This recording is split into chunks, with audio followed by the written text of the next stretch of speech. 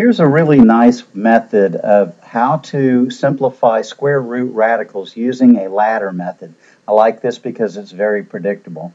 First of all, we're going to factor a radicand, the number under a square root symbol, into a product of prime numbers.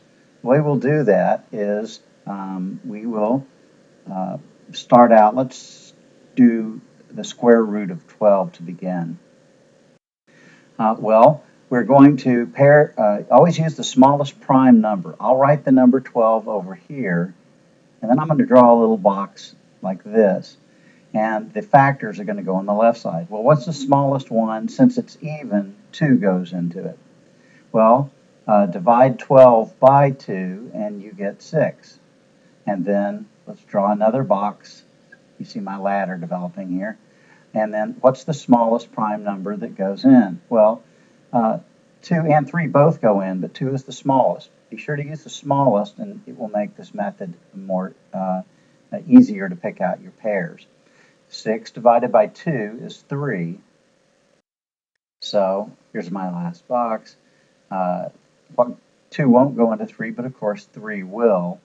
Divide 3 by 3, and you get 1. When you get down to 1, you see that you've completed this and you can stop your factorization. That means that 2 times 2 times 3 equals 12. We've factored 12 into the 3 prime factors there. Notice that there's a pair of 2's, and I'm going to circle them. Then I'm going to bring just one of those 2's outside the radical sign, because that's what the square root symbol does. It says what 2 numbers multiplied together, the square root of them are. So we're going to bring that 2 out here.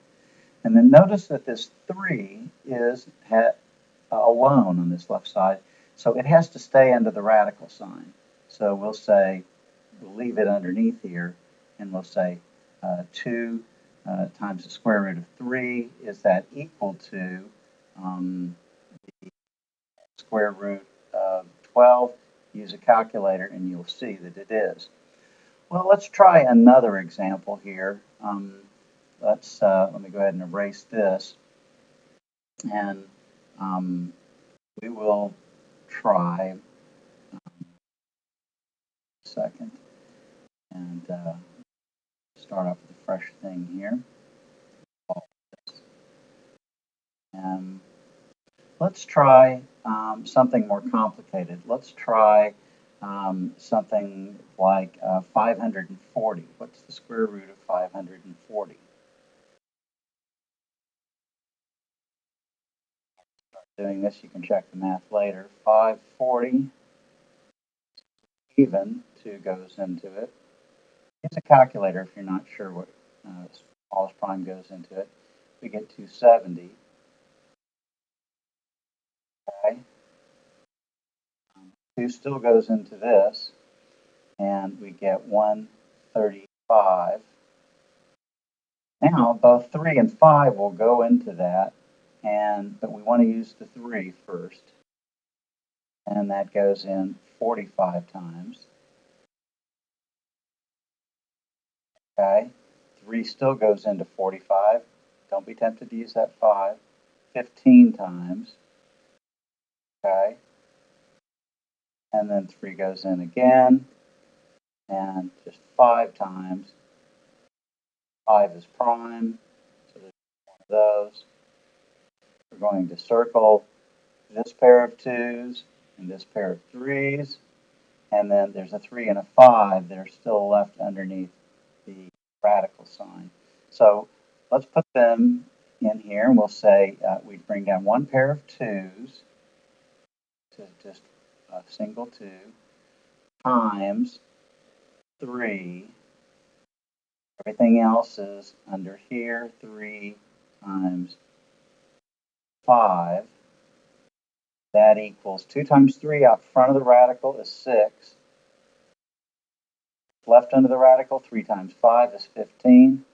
And check and make sure that 6 roots of 15 is the same as the square root of 540. And I think you'll see that it is. Let's do one last example. What if everything factors out and there's nothing left under the radical? Well, if that's the case, then what you found was a perfect square. And let me show you a quick example here to end this up. Let's try the square root of 36. Let's say that you didn't recognize that that was a perfect square. So we start out with 36 and 2, 18, 2, 9, 3, and the 9 is 3, 3, and here we stop. We'll notice that both our 2's out here pair up and our 3's pair up. So we bring the 2 down, we bring the 3 down, 2 times 3, and there's nothing left under the radical, so that's just 6. And indeed, the square root of 36 is 6.